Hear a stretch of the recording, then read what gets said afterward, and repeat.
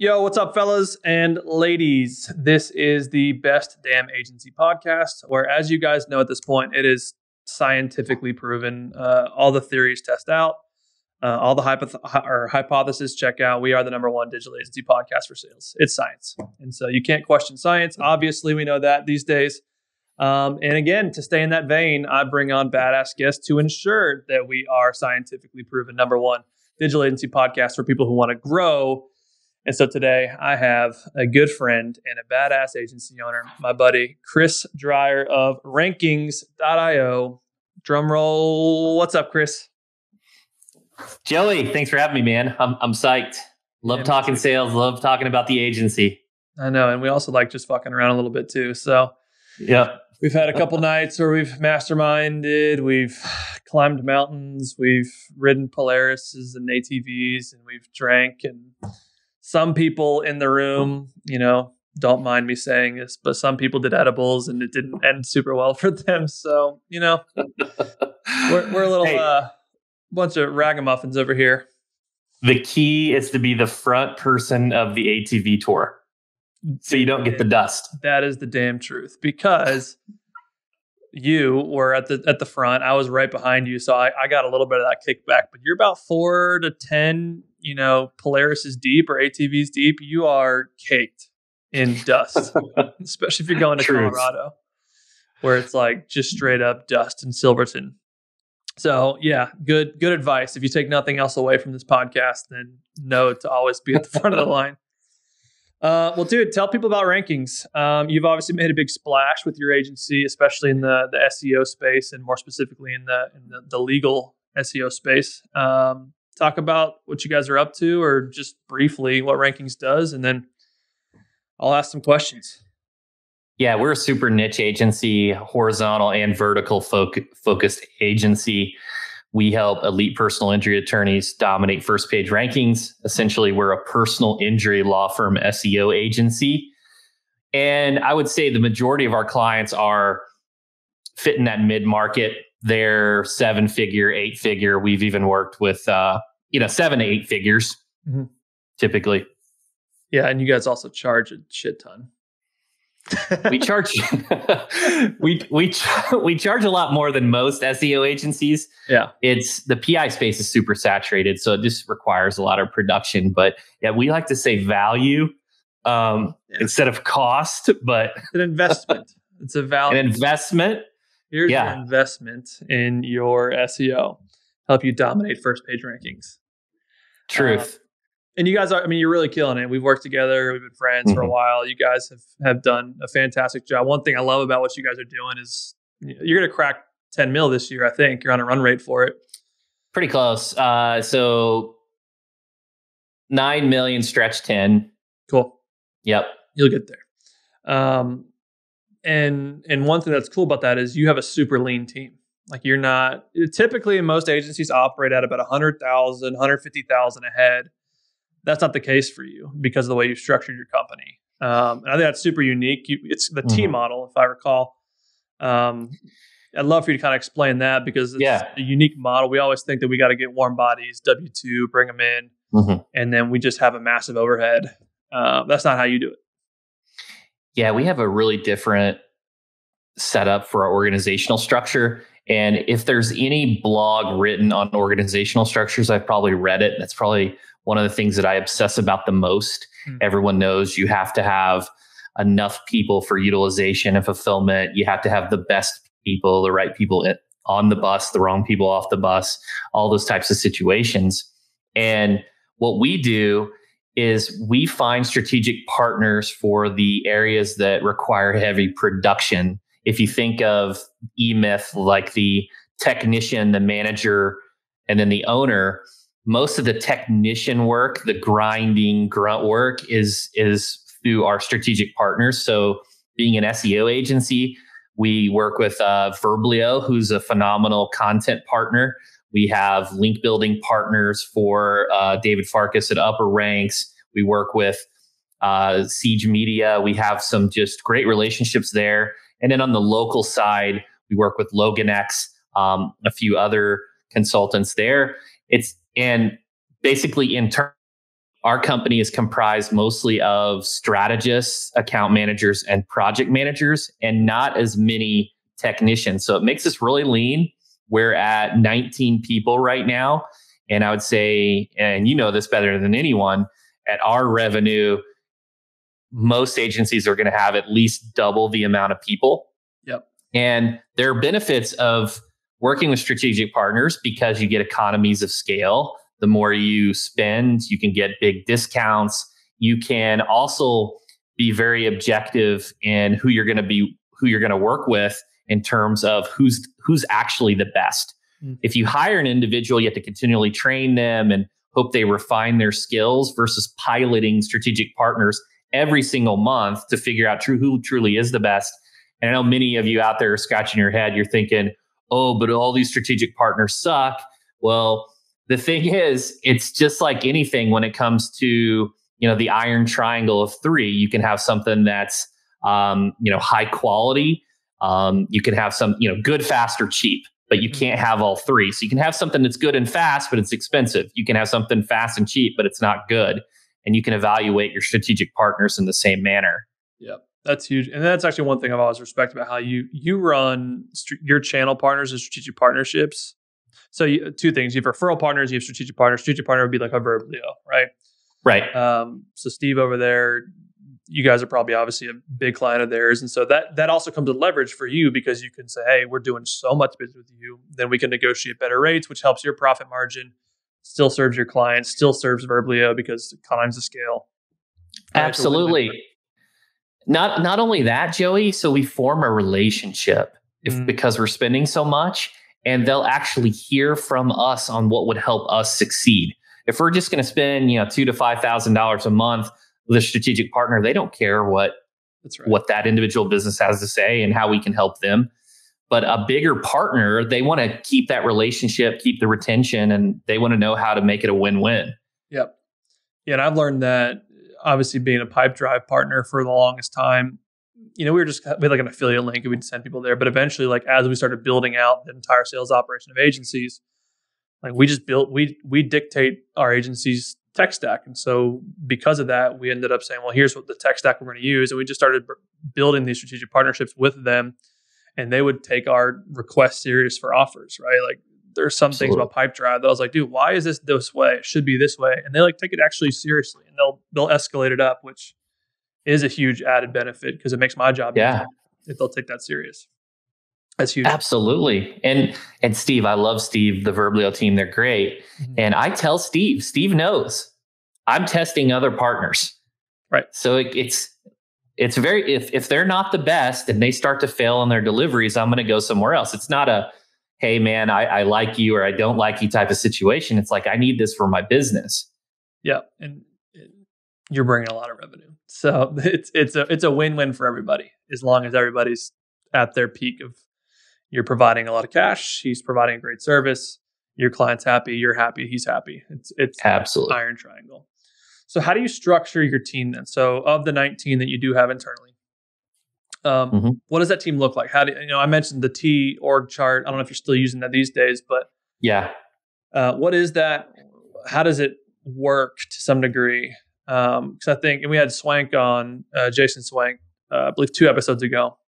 Actually, it's just this morning, but I record all these in one day. But Jason was on earlier this morning, 2 weeks prior to this, and he talked about like as you elevate in your agency and you get to certain levels, there's a level where you're essentially just managing the directors and managing the leaders, right? And I'm assuming that's kind of where you're at today, or at least close to it. Yeah, what my executive coach Carl Sakis, he talks about moving from mandatory to needed to optional. And everyone wants to be a CEO that's optional, where you can kind of look around, you have your head up and see where you can provide value as opposed to having to be doing something at all times. You're needed, you're mandatory. Being optional has a lot of value. That's where you can go take a vacation for 2 or 3 months and the whole business doesn't burn down if you got those good processes. But yeah, we are a T-shaped business. I think in the digital agency space, specifically the SEO agency space, the big question is, do I use a pod or do I use a team, like traditional hierarchy. Now there's other variations, there's matrix and all these, but the most common two are a team structure. A team has a hierarchy, they're in their silos of expertise, and a pod would be cross-functional units. So the biggest reason why we're structured as a team, a hierarchy, and our main, they're broken down by finance, marketing, sales, ops. And underneath ops, I've got accounts and fulfillment separate. So I don't have the account managers doing fulfillment. I have them just as client liaison and strategy.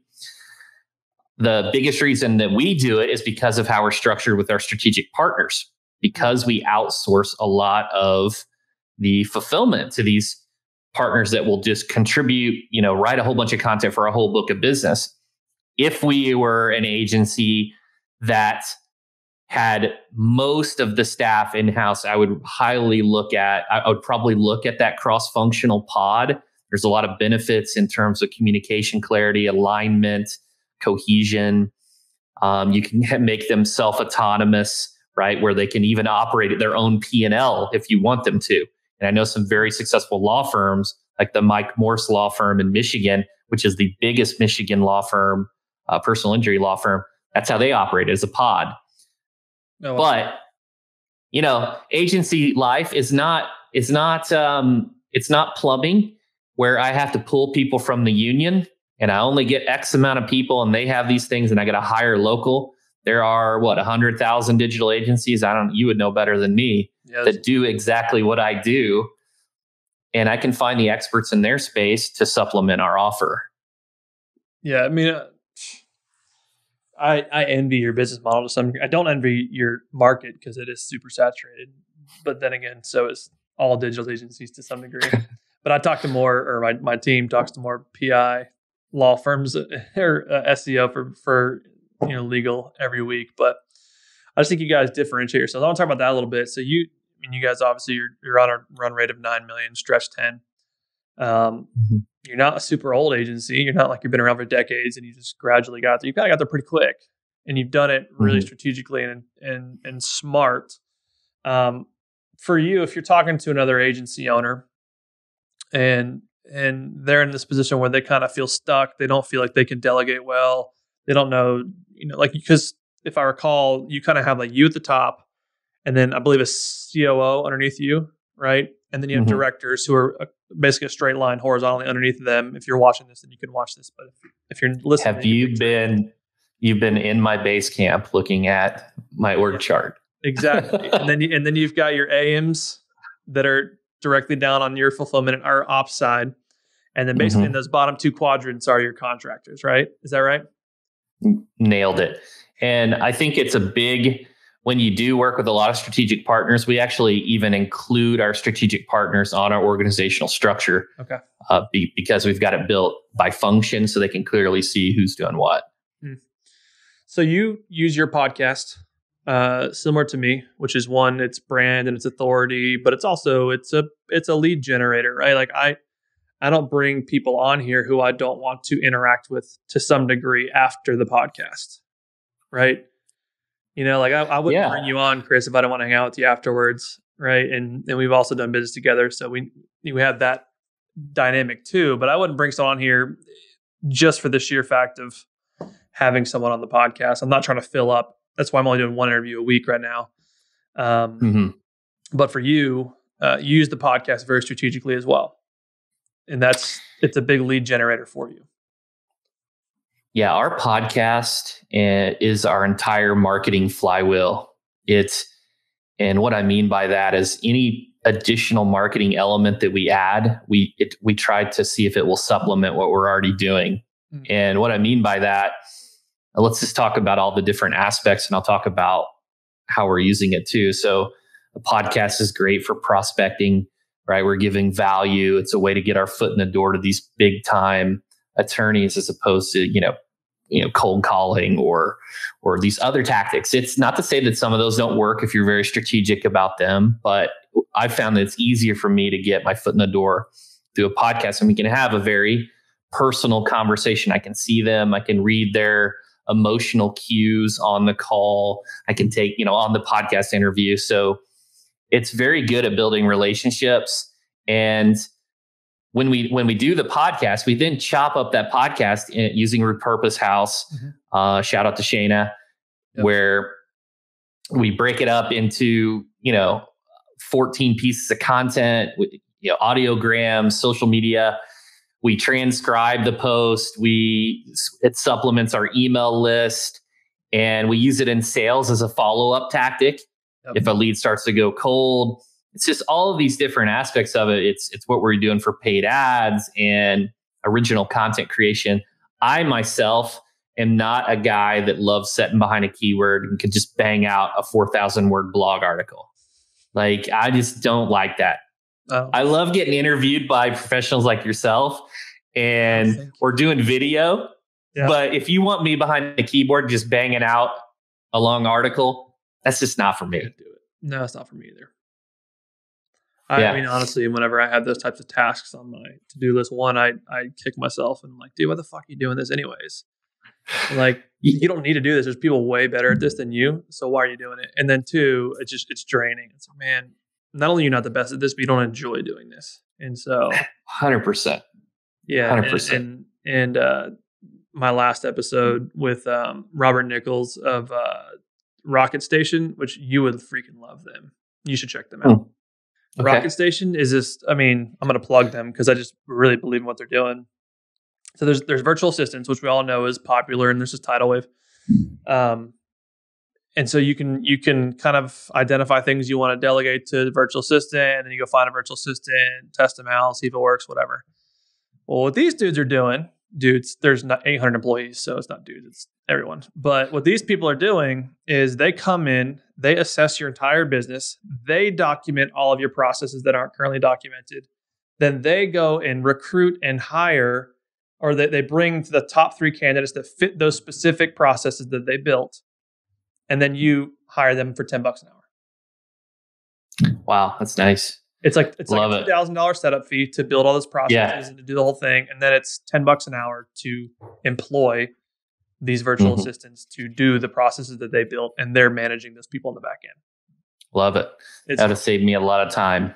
Yeah, there's just so many things that, as he was talking in the podcast, I was like, dude, I have so many processes that are, one, not documented, and two, not delegated. Man, game changer. I don't even know where I was going with that, but that's just how my mind works. I think I was going. No, that's great. That's great. I mean, you got to have those for scale if you want to make yourself optional and not mandatory or needed. $4,000 blog. You're like, you can't do that, but you can do this. Yeah. And off the back of you do the podcast as your flywheel, because that is kind of the main corner, if you want to call it like a cornerstone piece of content. It is. Or a pillar. Everything else is the micro content that spins off of that. It's huge. Yeah, the challenge is sometimes I don't have enough thought leadership because I'm the host and my guests talking most of the time. So there's some things that we have to adjust there, but it's just such a great strategy. Even from a referral standpoint and your follow-up cadence, you can even implement some gifting type of things. So one of the things that we do is we send a custom bobblehead to every guest, and it's something they'll set on their desk. They'll tell people about, they'll laugh about it. They'll share it on social media. But every time that they see that, they're going to remember where they obtained it. It is John Ruland's. It's an artifact on their desk. Yeah, I remember in your space, like, because of what you charge, you can. I mean, I remember when Josh was doing a bunch of stuff with you guys. Like, there's just a insane amount of budget for you to do really cool shit that gets their attention. Yeah, and you really have to. You have to, right?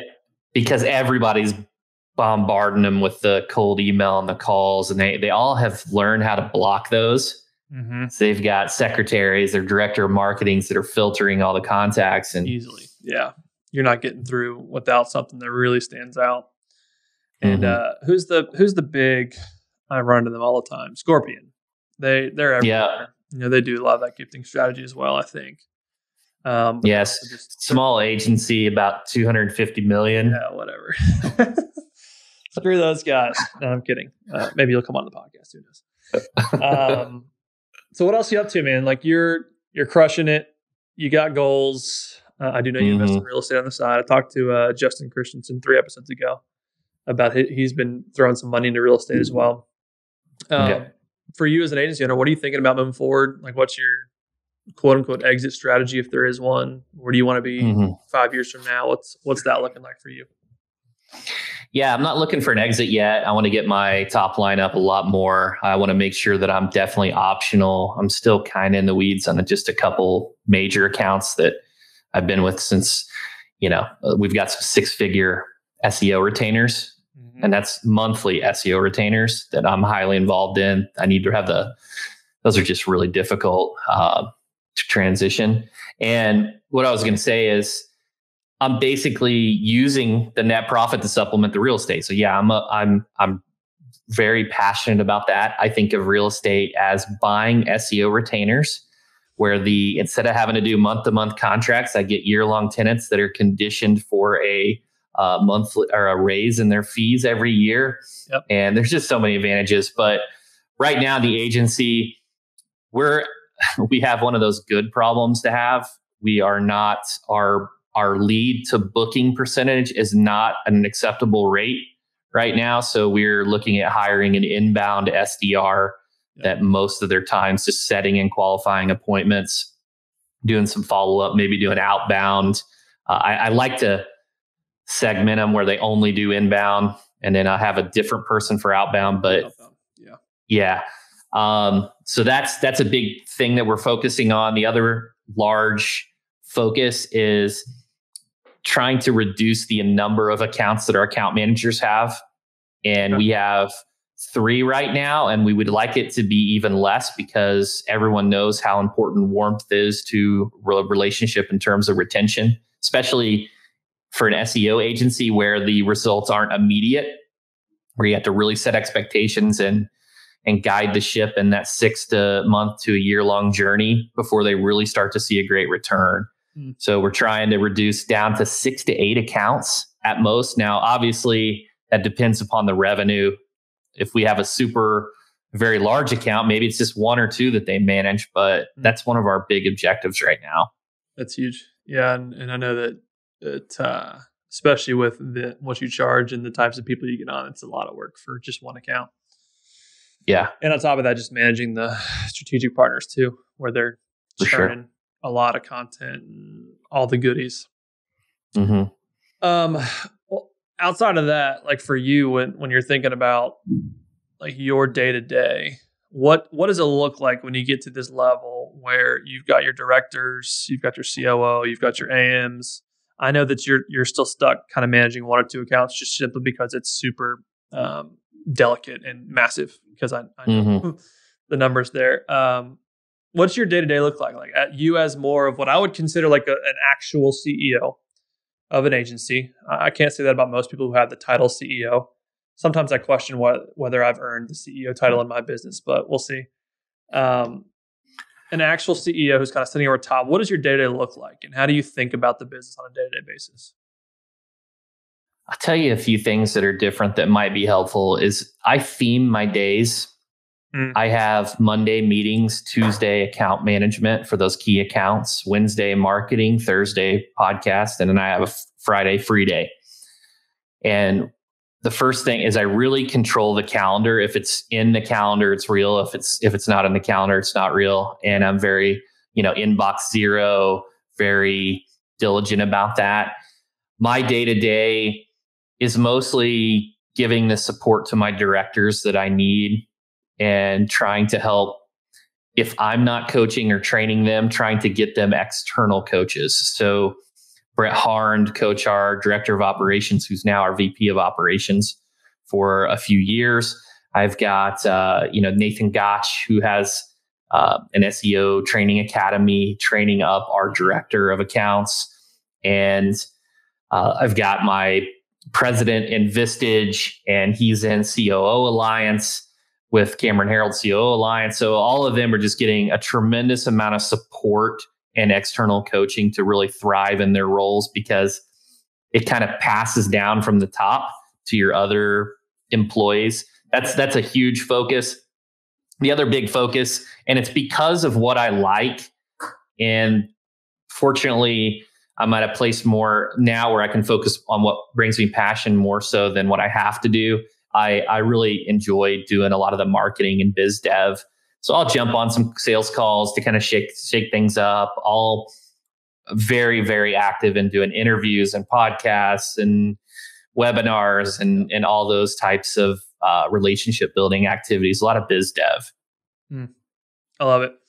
You know what I love also is making money. And so I'm going to pitch one of my masterminds. So for those of you guys who are listening, I have and am launching what we are calling the Best Damn Agency Mastermind, because we are arrogant and we're confident that we are creating the best damn agency mastermind, just like we have created the Best Damn Agency podcast, because again, it's science at this point. So what is the Best Damn Agency Mastermind? Well, it is a collective of a curated group of agency owners who are doing big things, who are very growth minded, who want to take things like sales, like legit hardcore sales, seriously to grow their agency. And they want to do it with other like-minded people around them to challenge them and encourage them. It is the Best Damn Agency Mastermind. Because it's the Best Damn Agency Mastermind, I have things built into the mastermind to ensure and keep me accountable to make sure that is what I'm building and I'm living up to the name. And so if you are either getting close to 7 figures and you're kind of on that rocket ship, or you are at 7 figures or 8 figures, I want you to consider having a conversation with me about the mastermind. Here's the unfortunate thing. I don't get the final say, because this is the Best Damn Agency Mastermind. Even someone whom you might know by the name of Chris Dreyer, who's a guest on the back end of where I'm at right now. We have a council on the mastermind who, even if I want someone in there, they have to get the final say.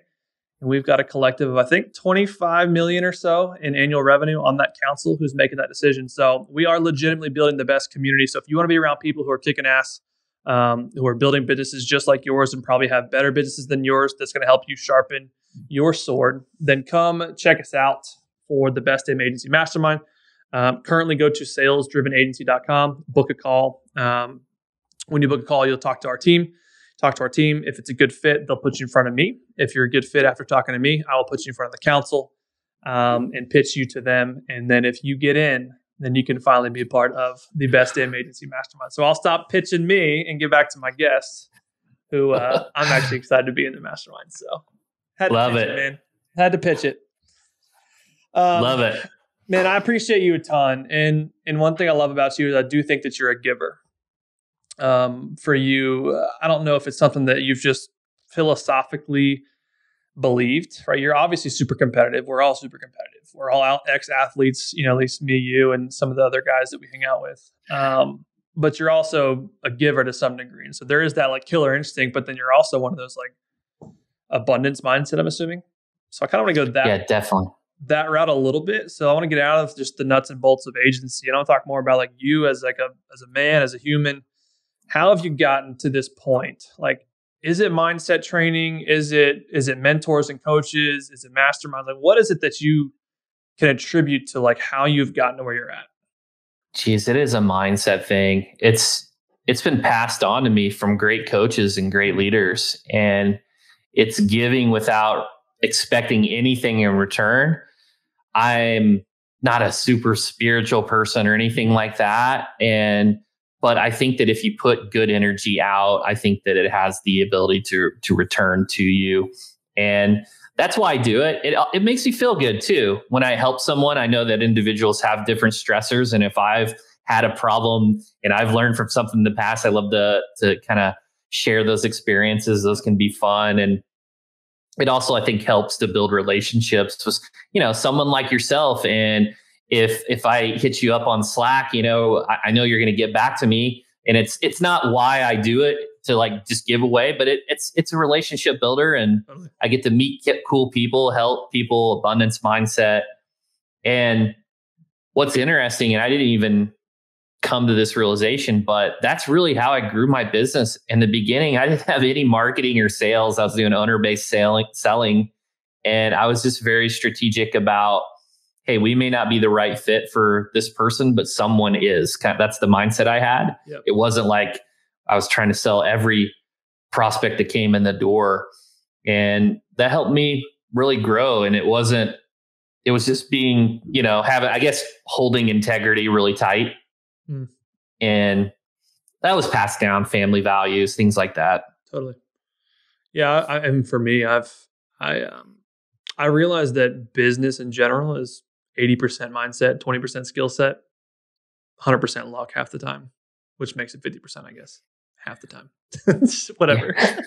80% mindset for me. You lost me. I got lost too, dude. I don't know the hell I'm at right now. No, what I'm really getting at is like for me, and I have to instill this in my employees and more specifically like my performance employees, my salespeople is you have put the ceiling on yourself, whether it be you have physically put it on yourself because of your beliefs about yourself, or someone else has put it on you, and it's your job to release yourself from that ceiling or that self-limiting belief that you have, which takes practice. Like, 100. I'm sure there was some point in your career where you're like, you didn't think that you were going to be running a $10 million a year agency. And I'm sure now you have much bigger goals, right? And you even today, you have a self-limiting belief. I do too.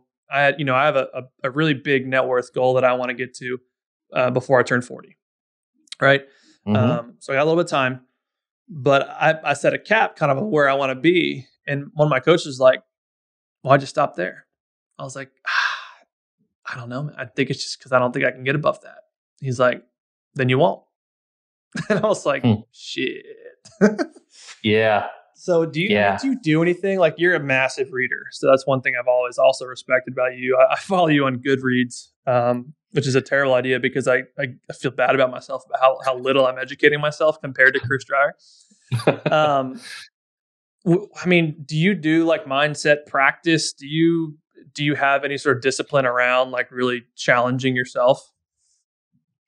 That's a great question, and I love where it's going. I do have a habit for learning. Every single morning, I dedicate at least an hour to either listening to a podcast or reading or listen to an audiobook. And that's every single morning. I really enjoy it. I'm by myself. It's quiet. And so that's a habit that's really helped me. In terms of, I definitely have limiting beliefs too. I think that anyone that says they don't it's some people's limiting beliefs are much higher than mine. Some are lower. And I've been listening to Bigger Pockets podcast where I think it's Brandon Turner. Yeah. And he talks about how he has a performance coach, and the performance coach challenges his limiting beliefs to set the bar higher. And I was like, oh, because my coaches right now are more about accountability and helping me arrive at a decision, not necessarily pushing me to think beyond what my limitations are, which is more, I believe that individuals at part of the Tony Robbins, coaching type of club. And I think that the education part of it allows me to see more opportunities. So I think it kind of raises those ceilings a bit.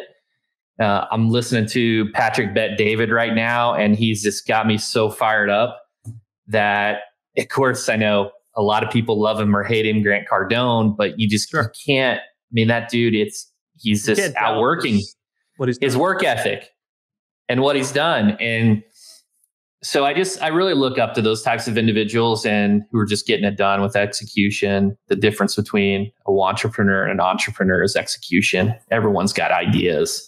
Yeah. Oh, I thought of that idea 2 years ago.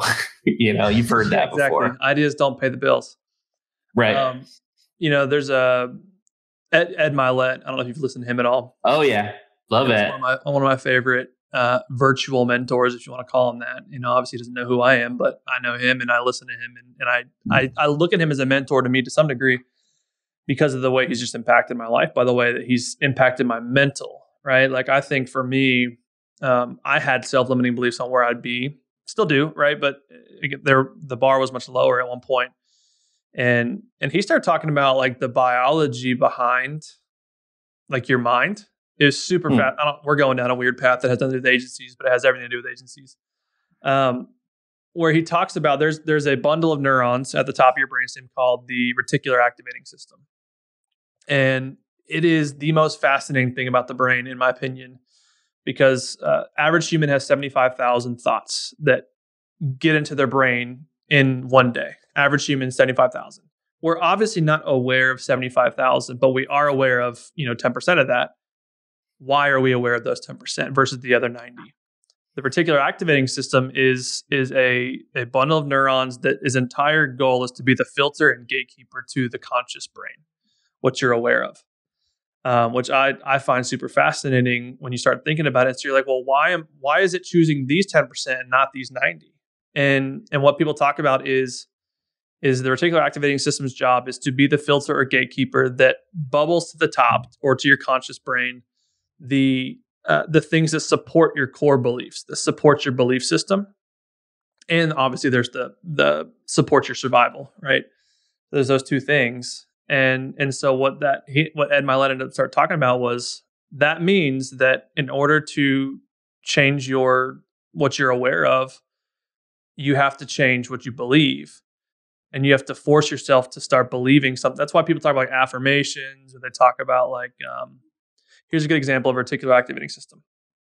You right now, I'm looking at an Audi R8 as like my car. It's always been a go-to dream car of mine. It's something I want. I started researching them a lot more, and sure as shit, I see them a lot more. Right now, it's not a very common car, but they've probably always been there to some degree. And now, because I've been researching them and it's my belief that I want one, I see them everywhere. It's the same thing. You shop for a Toyota, a Tundra or a Ford F-150 or a 4Runner. It's not like everyone just went out and bought a F-150 all of a sudden. It's that you now believe you're going to have an F-150. You believe that you want an F-150, and now you're seeing them everywhere because that is your reticular activating system bringing it to the forefront of your brain. Oh, that's so awesome. I can think of actual examples there. And I shout out to Ed. I wish Ed would have his Max Out book. I've been trying to get that. I'm just gonna have to order it online. Mm-hmm. I've been cruising the Barnes and Noble, but they just don't carry it as much. So I need to get that book, Ed. Yeah, seriously. Send it over to Chris. I'll make a call to the guy who has no idea who I am. But that's for me, all that to say, and what Ed makes a good case on is biologically, you can train your reticular activating system, right? And it starts with you have to train your belief system. And so if you believe that negative things are going to happen, it's not that negative things are all of a sudden going to happen to you. It's that the negative things are now the things that are at the forefront of your mind. And so therefore you're noticing them. Same thing with positive things. And same thing why speaking things into existence, though that's a little woo-woo Tony Robbins-esque, biologically speaking, it's not even in the spiritual realm at this point. It's biologically speaking. If you start believing something, your brain is trained to see the things. And so if you believe I'm going to be successful in this way or this or that way, your brain is bubbling to the surface, your conscious brain, the things that lend to and support that belief. And so maybe you notice the opportunities. Maybe you notice the conversation across the room that you wouldn't have heard otherwise, right? And so, it's science. I'm all about the science of this podcast. Love it. All I have to say, I don't know where I'm going with that other than I think a lot of agency owners have this, and myself included, and you to some degree, we all have this. We limit ourselves to our ability to what we can actually achieve. And so for all of you who listen to the podcast, for the tactics and the silver bullets and the strategies, the most important thing you could probably take away from this is that you are probably in your own way and you don't even realize it. And let me tell you an actual example of this, Joey. Please do. This is an actual example of what you're referring to that I still question myself to this day. And so we do personal injury SEO, and we've got a good client base. And I'm thinking, okay, well, pay-per-click is a good service for these individuals. If it's done properly and managed properly, they can generate an ROI. So should I do PPC? Will it affect my niching, my branding, perception, all those things? So I ended up creating a department for pay-per-click, tried it for a little bit, and then decided, and we were profitable, sold 5 or 6 accounts, and just decided that it was not for us. Sure. And the question that I've asked myself is, was it the wrong decision to open this up, or did I not execute it properly? Did I get in the way? Did I not hire the right person? Did I not give them the correct resources to succeed? So was it truly the best decision to go back to PISEO, or did I just not execute properly? So that's one of those things, maybe I had a limiting belief that in terms of, or maybe I just simply failed. And I think of Michael Masterson's book on Ready, Fire, Aim. I know you've read that one. Mm-hmm. And these different levels where, 0 to 1 million, you need to get a product or service and just sell. And, figure out your process and sell it. But from 1 million to 10, you're now in that range where, maybe I need to offer a complimentary service, a cross sell or an upsell. And so I'm kind of in that situation, in that bubble, now where I'm at the 10 to 100 mil. And it's like, man, was I the person that failed? So it's kind of hard, but I think it's important to look at those situations in retrospect. Yeah. I think you're right. I mean, it's in the gym. I'm not a legs guy. It's like, well, you could be if you put in the execution, the plan to execute being a legs guy. I see it all the time in the agency world. We're just not a sales. Like, I'm just not into sales, or I can't do sales. It's like, well, yeah, you're right. I mean, the guy who says he can and the guy who says he can't are both right. And so you're right. And so I'm not shitting on the fact that you stopped doing PPC. Like, I love your niche and I think you do fantastic there. Honestly, you should probably just go buy a PPC agency and make it real easy for yourself. That's what I was thinking. Self-limiting beliefs is I can't do that. Well, now you can't. So yeah, man, I don't know how we got in the mindset stuff, but it's super important. And I think it excites me when people start seeing that. Like, for me, when I'm shepherding my salespeople, I've got one specific sales guy. He's just got all the goods. Chris, you've talked to him. He's got all the goods. He's got the natural talent. He came to me. He hadn't even been in sales, right? He was in nonprofit full-time ministry for 7 years and wasn't even in sales. And he's been with us for like 7 months. He's already way positive on ROI. But his biggest issue has been his mental. Like, he just comes from this scarcity mindset. Like, again, he's got all the goods and the tools, and the one thing he lacked was the one thing that was his biggest issue was himself. He'd get in his own way and think he's not good enough, or I don't have enough experience, or and then when you start peeling away those onion layers and you start actually like pouring into the individual to like, no, dude, like, you are setting those limits on you. No one else is. And when you start taking those limits off, like, you start watching him kind of become his own, like, come into himself and really actually start performing and owning his success, which is super cool. And so whether it's you, it's amazing. Yeah. Whether it's you that needs that or it's your people, like, that's on you. That's your responsibility as the CEO, the agency owner.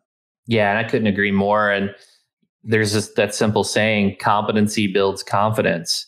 So if he's doing great, whatever it is that you're doing, you start to become more confident, start to try other things. Of course.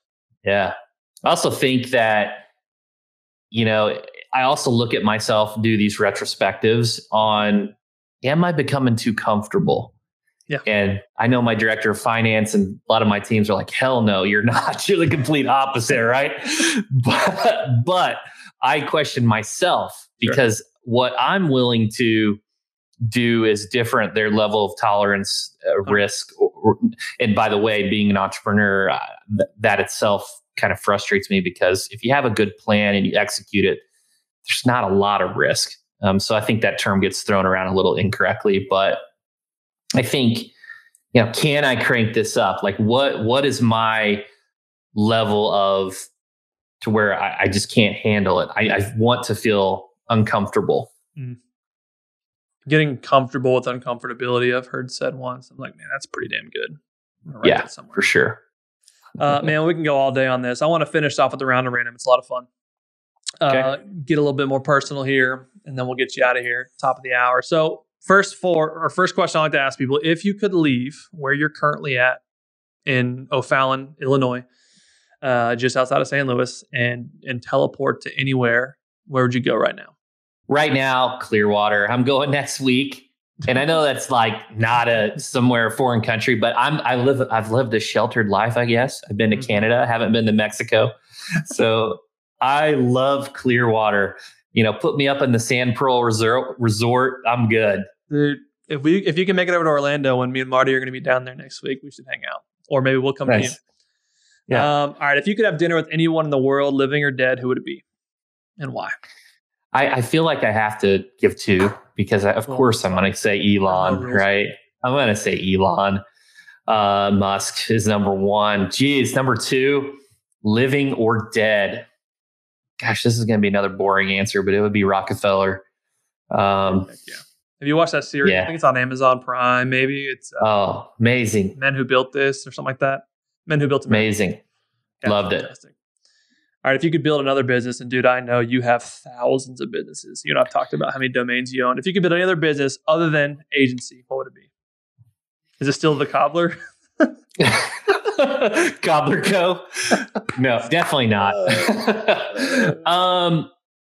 It would be around real estate. It's so kind of where I'm at. I've looked at opening Remax franchises because I'm getting tired of paying those percentages for my realtor, and I want it to come back. And then the property management company for economies of scale and opportunities for prospecting. It would definitely be around there. There's just so many benefits, especially right now with where the rates are. Now they could expect them to totally blow up, but that's probably what I'd do is real estate. Makes sense. That's been a couple people. I think Justin's was the same thing.